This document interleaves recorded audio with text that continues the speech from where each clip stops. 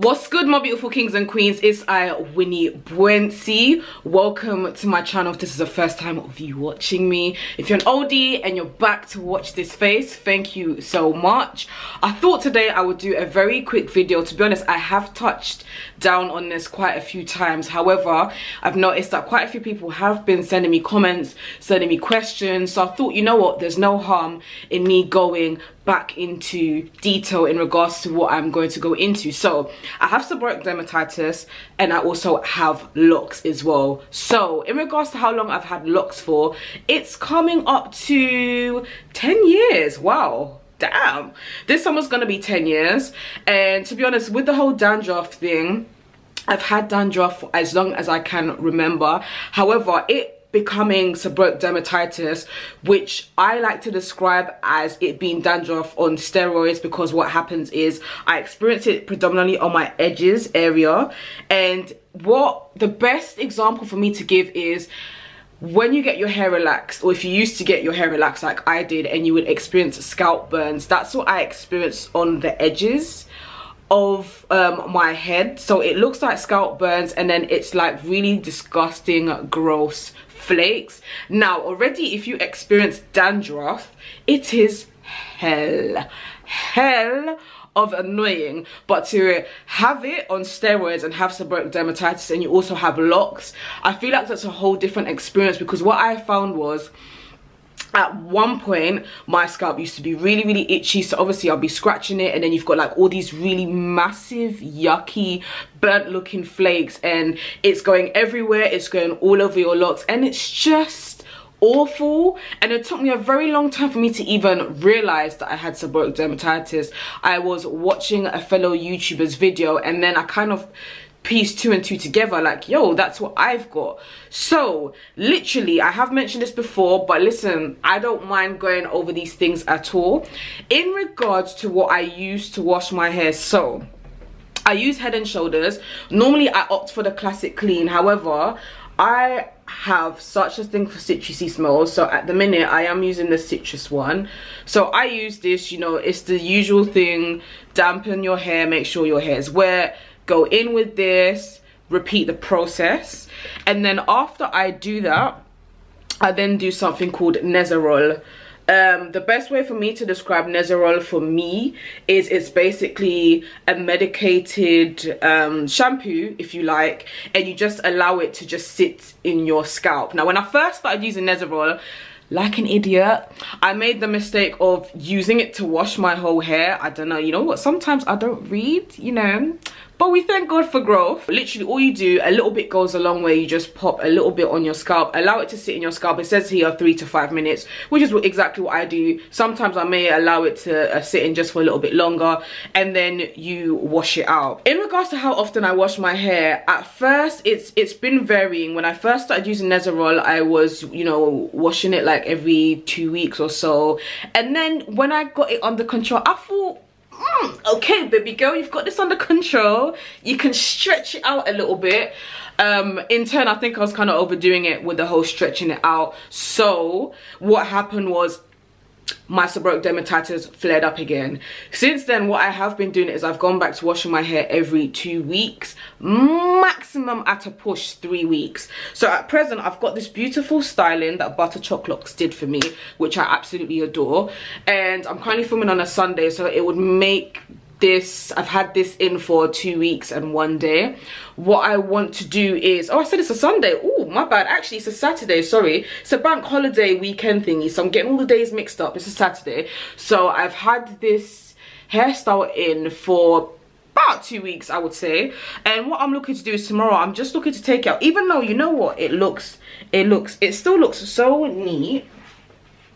However, I am gonna take it out tomorrow. I think either tomorrow, no, it's gonna be tomorrow, just so that I can rock it out curly for about a week, and then I'm gonna wash it, so that will bring it up to 3 weeks. And for me, I just think at this moment in time of my journey, it is imperative that I have my seborrheic dermatitis under control, because I am not an expert. I want to make it very clear, I am not an expert. I feel like sometimes you guys ask me questions as if I'm an expert. If you're experiencing severe dandruff, if you're experiencing seborrheic dermatitis, please talk to a professional. I am only a YouTuber. I just share my experiences, my thoughts and opinions are not facts. Do you get what I'm saying? So I definitely recommend you all to speak to a professional if you have certain questions, because I don't have all the answers. However, what I find is, at this specific moment of my lock journey, I just want to keep my seborrheic dermatitis under control. So because of that, like I said, I wash my hair every 2 to maximum 3 weeks. I do not go longer than that. I also want to make it very clear that if you are experiencing like severe dandruff, seborrheic dermatitis, you might also want to revisit your diet, because what I've found is, on occasions when, for example, I've been eating way too much takeaway, or I've been consuming a lot of sugar, and me saying this is really gonna hurt my spirit, it's gonna hurt my spirit. Eating certain things like seafood, I'm a pescatarian, right? And so that basically means that I don't eat chicken, I don't eat beef, I don't eat pork. My main thing is seafood, you know, salmon, mackerel, all of them things, they're good stuff, great. I've noticed, maybe over the last, I want to say about last 6 months, but on occasions when I've been consuming a lot of prawns, my seborrheic dermatitis completely hits the roof. So as you lot have seen, or so I'm assuming that you've seen, you know, when I go on holiday and stuff, you guys know, listen, I love me my prawns. However, there's limits to this. So I say all of this just to say your diet plays a very important part. If you're not drinking enough water, you're consuming too much juices, you're eating too much sugary stuff, like too much takeaway, or there's just something that you've started to eat and maybe you don't normally eat it, you've just started eating it and you've noticed that your body is reacting in a certain way, be mindful and just watch that and start seeing how things pan out when you start reducing your consumption of certain things, or when you start removing certain things out of your diet. I thought it was imperative for me to make this video because, you know, a lot of people are telling me that they're thinking about getting locks, but because they have seborrheic dermatitis or they have bad dandruff issues, it's preventing them from doing so. And I understand your struggles, I understand. However, there's so many options and there's so many ways that you can overcome this whole dandruff issues, the whole seborrheic dermatitis thing. It is very important for you to get under control, because what I found is, I think in the past when I haven't had it under control, I've seen that it started to take a toll in regards to my hair. So some parts of my hair might start to thin out, or it would grow but it's not growing as full as other parts of my hair. It's just very weird. It's very weird. It's very frustrating.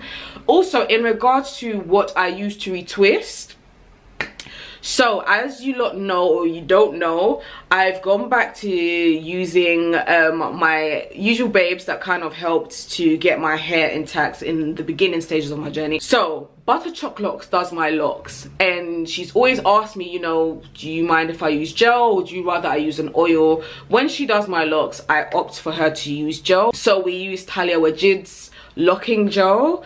It doesn't irritate my scalp, it doesn't cause flakes. Quite a few of you have been asking me how have I been finding it. My hair doesn't get irritated by the gel, thankfully, and it doesn't cause any flakes.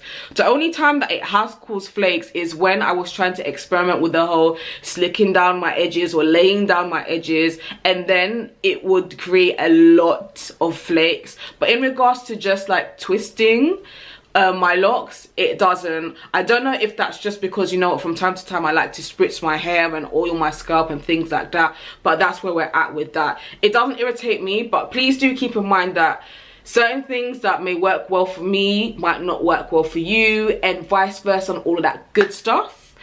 In regards to what I now use for my hair, in terms of like keeping my locks and my scalp and all of that looking nice and shiny and healthy like it is right now.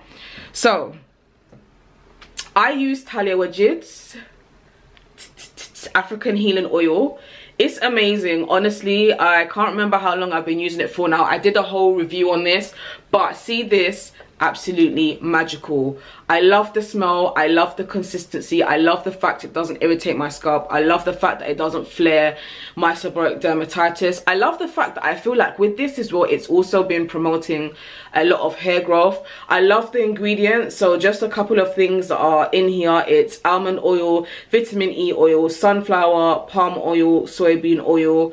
It's just amazing. And one thing I really love about them is also when I tag them or speak about them on my socials as well, they're like so friendly, always interact with me and all of that good stuff. But honestly, this has been sensational. I don't use it often. In your average week, I probably oil my scalp, let's just say once, maximum twice a week, because I think it's unnecessary to be doing it like every single day. That would irritate me if anything. However, absolutely adore this product. I can't big it up enough. It just makes my hair just feel just so moisturized, and I really love it. And then in regards to what I put on my actual locks, so let me just explain. I use Talia Wajid's African Healing Oil for my scalp, and then when it's a remainder in my hands, I will just pat it into my locks. But in regards to actually keeping my locks moisturized, I use Heritage Stores Rose Water, which is this. And then I just have your pure vitamin E oil. Put a couple drops into it, give it a good shake. Whoop. Damn. But yeah, give it a good shake, and then I just use it to spritz my locks. Honestly, on average, how often do I spritz my locks? I don't even count. Maybe 2 times, maybe 3 times, but that's literally what I do in regards to trying to just have my seborrheic dermatitis under control and trying to keep my locks you know, nice, healthy, not just looking healthy but also feeling healthy as well. One of the main things is your diet. Your diet plays a massive role. I really want to say, guys, if you have seborrheic dermatitis or you have dandruff, please do not allow it to deter you. Do your research. There are so many things out there that are catered to us that will help to control this issue.